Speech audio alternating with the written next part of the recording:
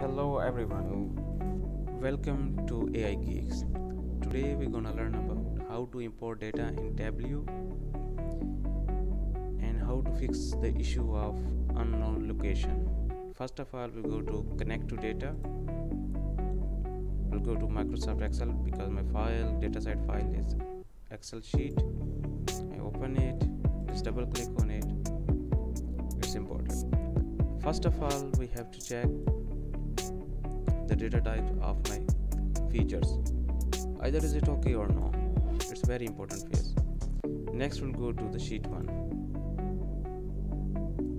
In the sheet 1 we just click on the city.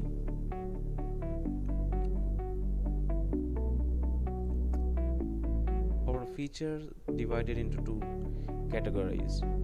First one is dimensions and second one are the measures.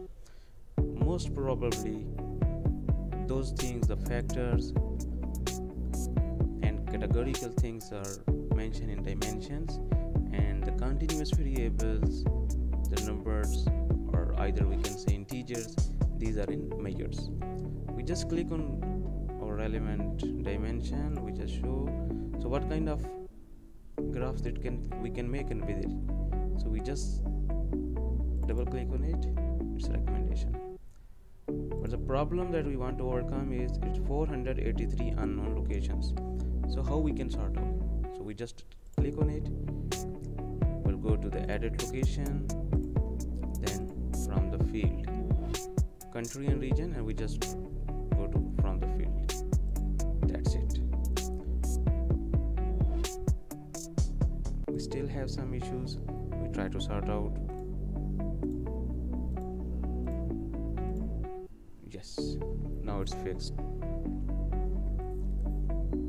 Our next step, so what we would like to do, you would like to see the profit as per stage. We can go to the color, it shows the profit, or either we can change it to size, so it will show us the size.